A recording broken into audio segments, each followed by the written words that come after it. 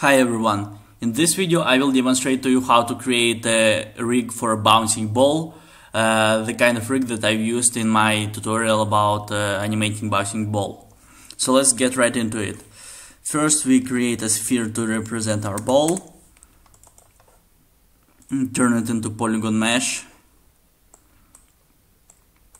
and then we create our main control. To do that we create a null object. Null is like locator in Maya, is just an empty object that is used to represent stuff.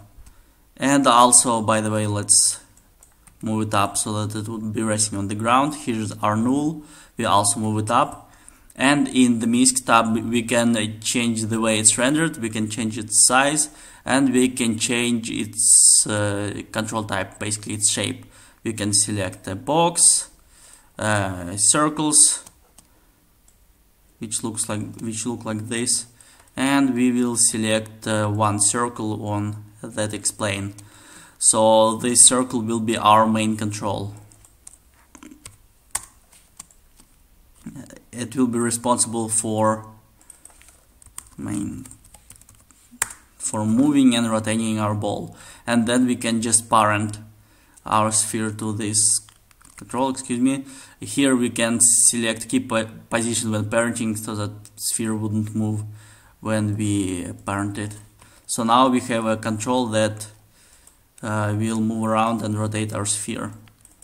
Oops. Alright, the next thing that we want is to create a control for squash and stretch. Again, we just create a null object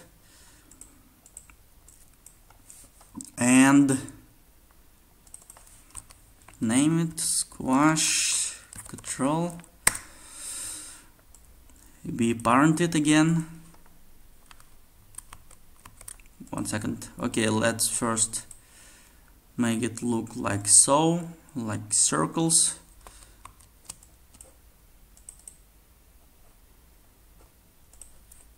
Move it up a little bit so it would be at the center, and transform the controller so that it would be scaled vertically. This is kind of how it's going to look like.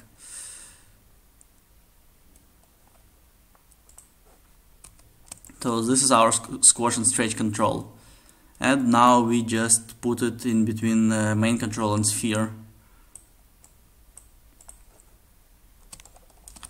Also keep position when parenting needs to be enabled,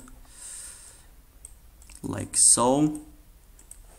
And now we can scale it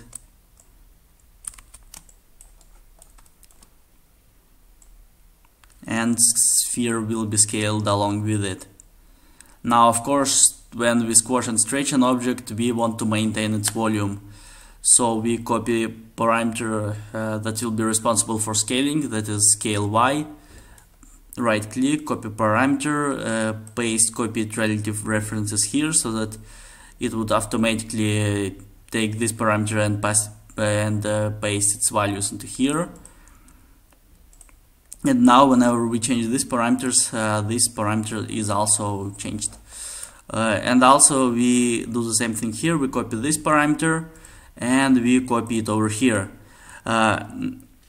We do that because now we can only edit formula in this parameter, and it will automatically affect X and that scale of the object. What we want is to just say that its size is 1 divided by its size is Y size. So that way when we scale it over the Y-axis, it squashes and stretches like so, which is kinda nice. Now when the ball is bouncing forward, we will need to be able to change the tilt of the direction in which squash and stretch is done, so that if ball is coming from this direction, we will want to be able to rotate it.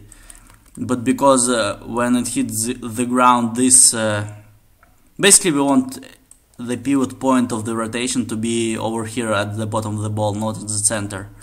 So we just say that pivot y is -1, and now we can squash and stretch and rotate it like so. And then if we want to move pivot around, we will just change these parameters so that we can change pivot to be like this, for example.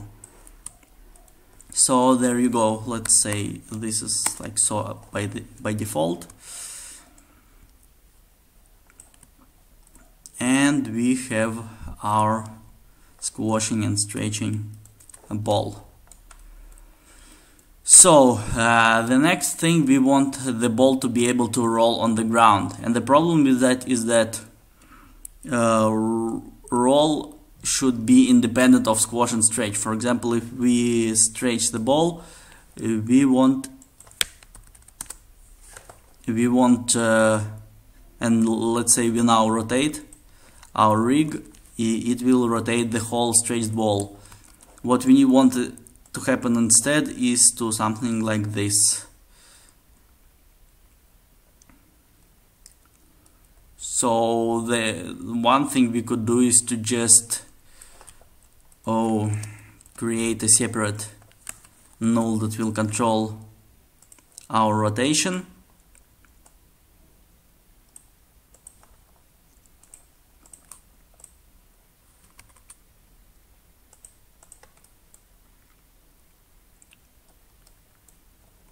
Parent it here. Okay, first of all, lift it up, change it to the default,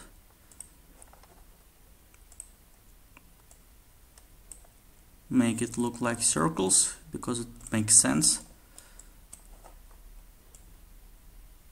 make it look like this, and this will be our control for rolling the ball. Now we can just parent it.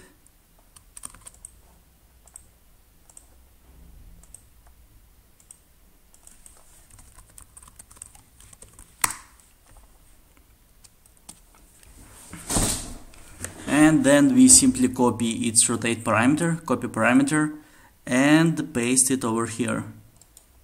Paste relative references. Now if we rotate this control, it rotates correctly. And if we want to do this, squash or stretch, we rotate our control. There you go. Everything looks nicely. Now we need also click one thing I forgot to do. We need to clean transform, because we do not want translate to be 1. We want by default all of the transformations to be 0. So we should actually do this, and then we do the same thing over here, just as a good practice to do stuff like so, and over here too. So there you go. We have our main control for bouncing our ball like so. We have our squash and stretch control, and we have roll control. Excellent. And if you want, you will also be able to create the control for the pivot point, but you can also just put it in preferences. So to finalize our very simple basic asset, our basic rig, we create asset out of it. We select all of these nodes and press Shift C, and it collapses everything into a subnetwork. Call it ball rig. Right click and click create digital asset. Name it, choose the location for it,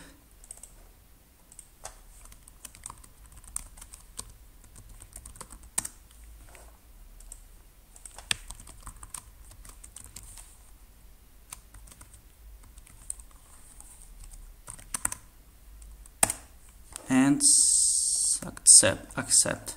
Excellent. So now whenever a person wants to animate a rig, a ball, he can just create this node, and now we will have our asset for animation. The last thing that we need to do, well, at least the next thing, is to edit its parameters so that only the parameters that we want to animate would be available over here. To do that, we allow editing of contents, right click, type properties, and we go to the parameters tab, hide all the parameters that are there by default. Click this and select the visible. And now we want to take parameters from our nodes that control the rig. So we click the tab from nodes, expand ball rig. We want to first of all control position and rotation from our main control, like here, translate, rotate. Next we want to roll, so that here we want to take only rotation from here and rename it as roll. Next thing we want to control is squash and stretch, so we open our squash control and take scale Y from here and call it squash stretch, and we select a range for this from 0.5 to let's say 2, and this will be the range in which our ball can squash and stretch. It is convenient for our slider. And what else do we want here? A squash control. Oh, we want it to be able to control its pivot as well. Squash stretch pivot, let's say. Oh, and we of course want to be able to rotate it as well. Okay, so we want to be able to rotate our squash and stretch as well. Rotate. And I guess that's about it. The one last thing, we want to be able to enable onion skinning on our rigs. So we will open the MISC tab on the sphere and drag onion skinning parameter over here as well. And then we just, yes, that is correct. We click accept and click match current definition. And there you go. We have our rig. We can move it around. We can roll it. We have a parameter that is responsible for squash and stretch, like so. We can move pivot around. We can rotate our squash and stretch if we want.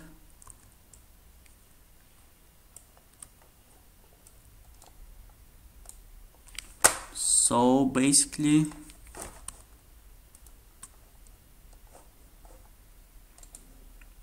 I think we want to do it like this, from -1 to 1.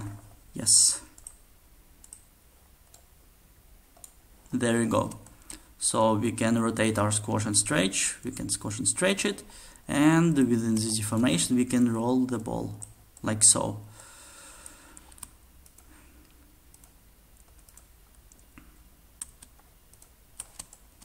And if we will animate,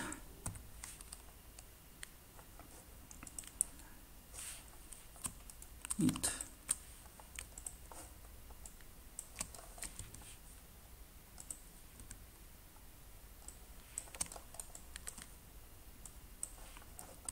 let's say we have some animation over here.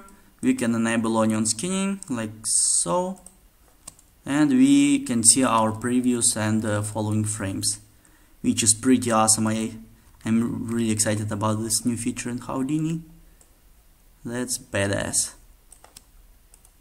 Anyway, so there you go. There's your ball rig.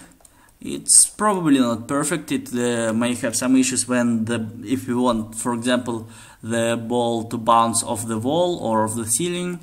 But you know, for a bouncing ball exercise, it's pretty simple and convenient rig.